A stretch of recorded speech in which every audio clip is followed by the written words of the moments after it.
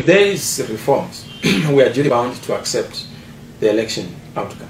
But if we don't have reforms, we are going to go down the same path of contestations upon contestations. But there's one thing we have said: we are going to defeat ZANU-PF at home and away, with or without their willingness. We have said this and we continue to say it. This is why they are so desperate and they're panicked, and this is why they are resorting to violence, they are resorting to intimidation and terror in the countryside. We know what they are doing to the chiefs, to the villagers. We know what they are doing, sending people into communities, terrorizing people and threatening them. That's not what liberation was all about. That's not what revolutionaries do. That is what reactionaries do.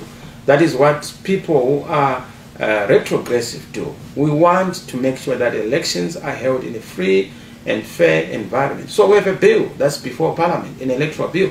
Let's agree on the things that are supposed to be agreed upon and to be reformed.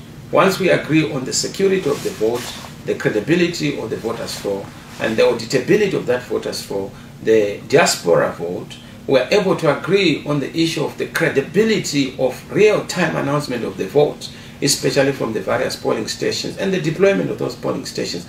If we agree on all those things, power, transfer mechanisms, so that nobody chooses to succeed themselves even if they've lost an election.